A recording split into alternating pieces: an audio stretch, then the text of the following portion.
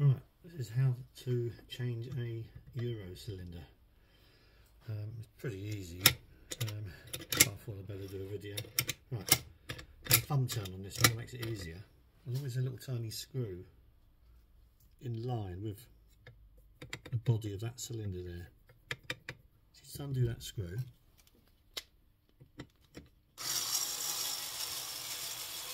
As you imagine, this is in the door, obviously it's not. Right, take that screw out, and that cylinder doesn't just slide out because there's a black piece inside.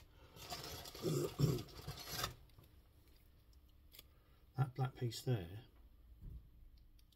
normally sits at an angle like that, sticking out slightly, so you can't just pull it out of the lock. It's an extra safety feature.